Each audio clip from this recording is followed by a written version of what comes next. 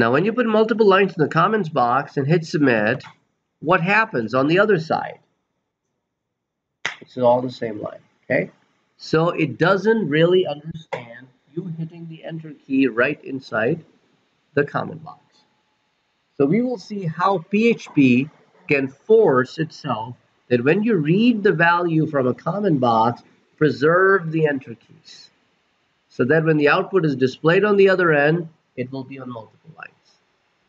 So in order for us to do that, we're going to hit back our form element where we are reading our value from the comments box. We will going to call a built-in function. So right here, when we are reading our comments,